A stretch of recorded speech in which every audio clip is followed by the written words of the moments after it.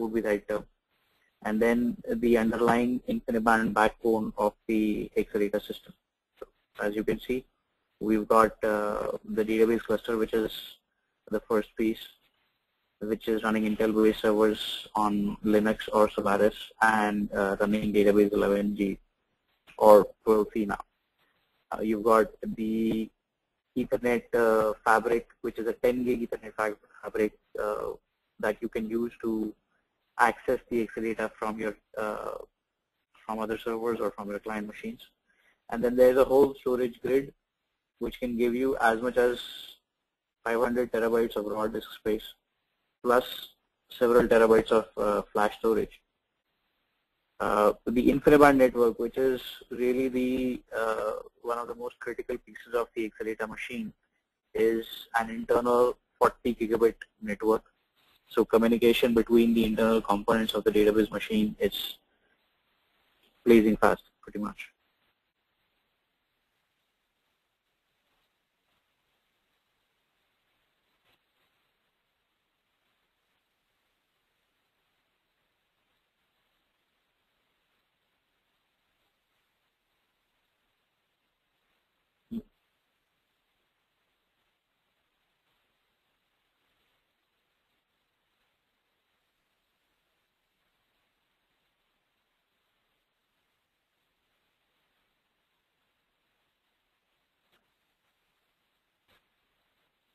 So one of the other features, I mean, as we said, two things that the Exadata database machine does right out of the box is, or one is the extreme performance that it provides you due to the several engineering innovations built into it.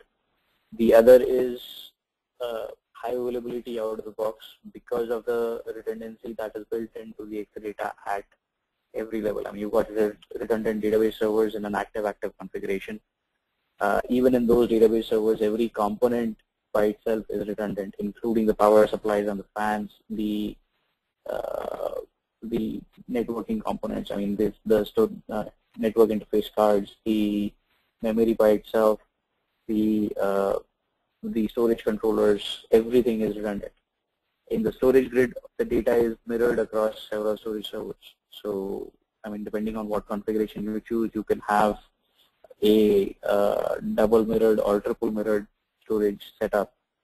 Then all I/O within the storage servers is redundant. So you are not, you know, one database access request is not blocking another database.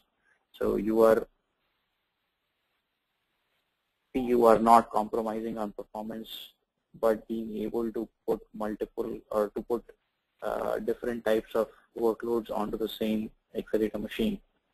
And then you've got the redundant network. I mean, every network component on the Exadata database machine is redundant, using either bonded or IPMP configurations.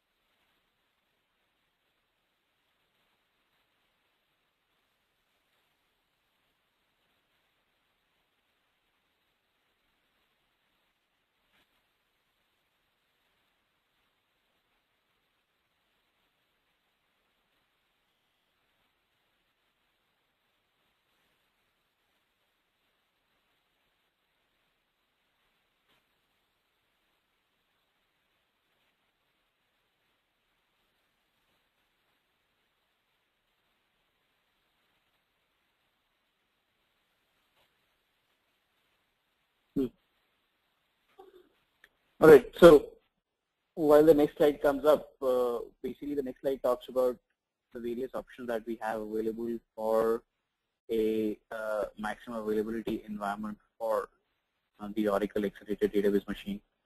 This includes on your primary data center, you would have capabilities such as the real application clusters that provide scalability and high availability at the hardware level.